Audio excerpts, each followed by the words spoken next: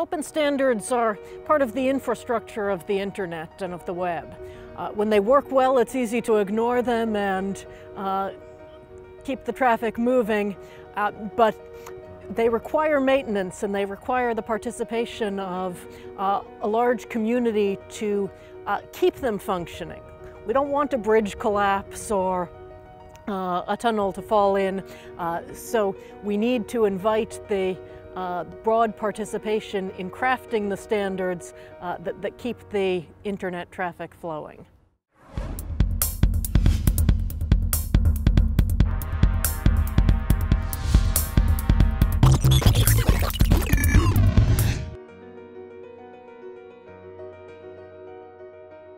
What has happened over the last 25 years that free and open source movement has become so successful that there is not a question now that whether there is a smartphone you are using, whether it's a television you are watching, whether it's a router in your house, or it is a web server, or it is a server in your company, or something you are using somewhere which does not have free and open source software.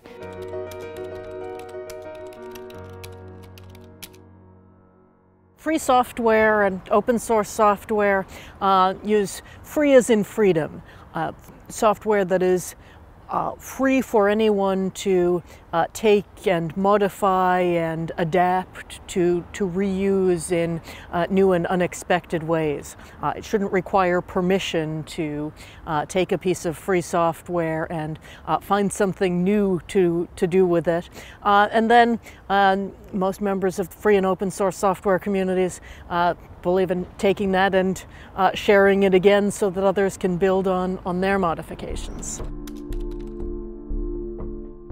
And the beauty of free and open source software movement is that people like collaboration, people like sharing, and people know that when 5 of us work together, we make a better product. When 50 of us work together, then we can find the problems in that product. When 500 and 5,000 and 5 million of us work together, then all bugs are shallow. Then we can find problems all the time in it and keep fixing that thing. And also people enjoy learning together, teaching each other, working together. And such collaboration and sharing economy cannot happen by one IBM, one Oracle, one Hewlett-Packard. No one company has the resources to hire people and motivate them to create something because they love it and create a Linux kernel or Apache web servers on which 70% of the web runs today. Or Facebook and Google would not be possible if it were not for these cheap raw materials, which the community said, we all love it, we think this software is great, hey, take it, use it if you like it. If you really, really like it, make 50 CDs out of it and give it to everyone in your family. Don't pay me for each license. That's not what I wanted. Just improve it. Tell me what's wrong with it, and we will all improve it together. If you are not technically adept, I will do it for you because I like it or I know it. That's free and open source software for you.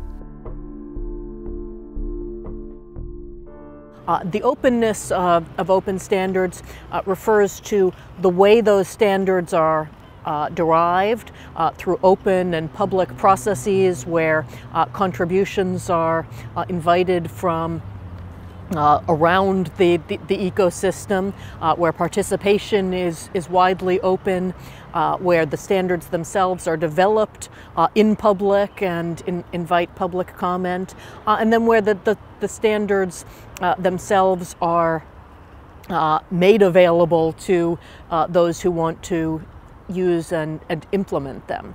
So an open standard can be implemented in open source software and in proprietary software, and the value of the open standard is that it allows them to interface and talk to one another. So products made by different companies in different countries and users speaking different languages can all interface with one another through the open standards. Our internet is based on one essential building block. We use the same standard for communicating with each other, and this TCP/IP protocol is freely available. It is like the standard of shipping containers. We all use the same form, and that is how trade over the world is being done. If some would change their containers in, for instance, triangles, only the ports that would accept these new containers would be available for trade. In that way, groups would become secluded from the open web. And this would be detrimental to the fundamentals of our free cyberspace. Proprietary software is usually used to refer to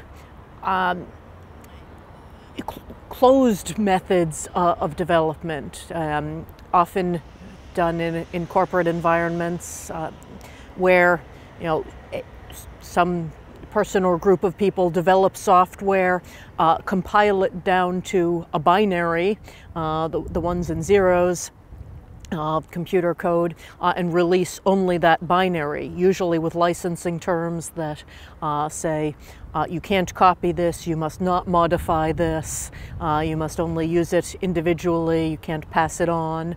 And that's saying basically you get a product in a black box and you accept the box or you don't, but you can't open it up and see how it works.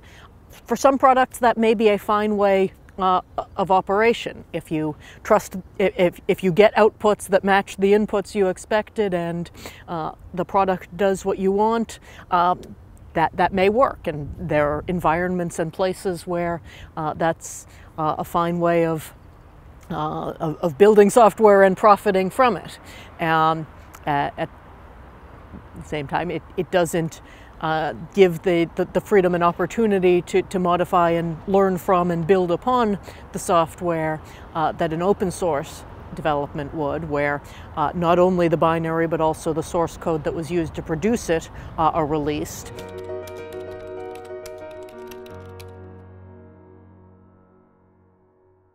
The importance of privacy, which to my mind has three components. One is autonomy, and the other is secrecy, and then is anonymity. These three are not going to be possible without encryption. And these three are not going to be possible without technical developers, technology developers who themselves understand the importance of these three things, working out and telling people that all you can trust is any software which is made in transparency. If you know what is in there, trust it. If you don't know what is in there, you cannot be sure who was in there, because somebody has to have been in there.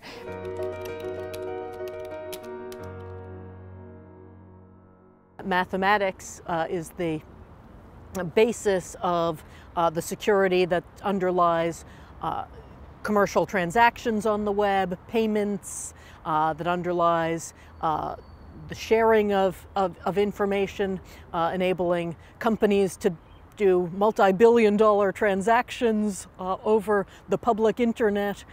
Their communications may be traveling over public networks, but only the intended parties can read those messages.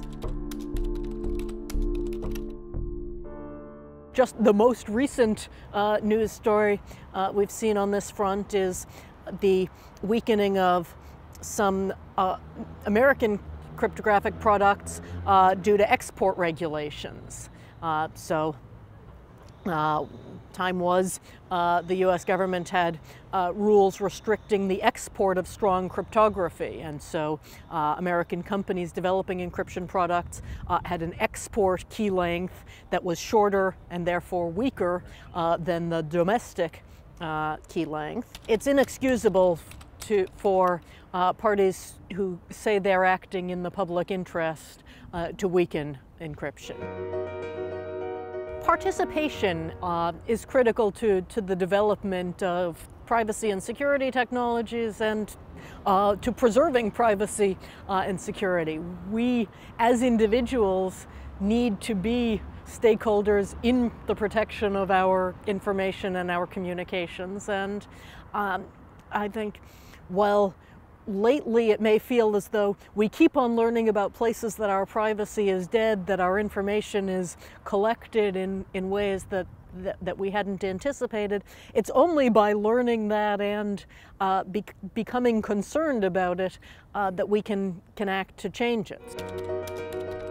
We can build technologies to protect our privacy, but we'll only be using those technologies if we as people demand them, and if we as actors in the marketplace demand it of those who are supplying products to it, and demand it of those who are supplying us communication technologies, and demand it of our governments in transparency and privacy protecting laws. Education and communication about the challenges and needs for privacy are critical.